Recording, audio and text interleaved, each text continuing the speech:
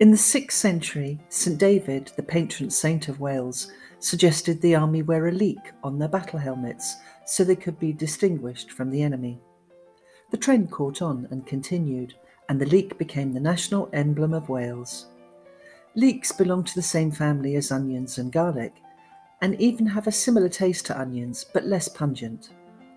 Leeks have been around long before the time of St David, since they were eaten by the Romans and supposedly were a firm favourite of the Emperor Nero.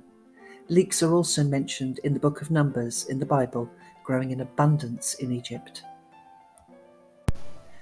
Studies have shown that leeks can lower inflammation since they have anti-inflammatory properties and can also protect us from heart disease, blood clots and strokes.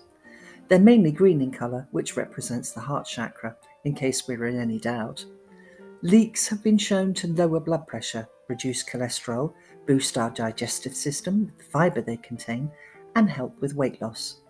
They're a good source of manganese, iron, vitamin C, vitamin A, vitamin K and folate, which is a useful mineral for ladies to take when they're expecting. They help to protect our eyes and bones too, and combat against cancer cells and diabetes whilst aiding our digestion at the same time.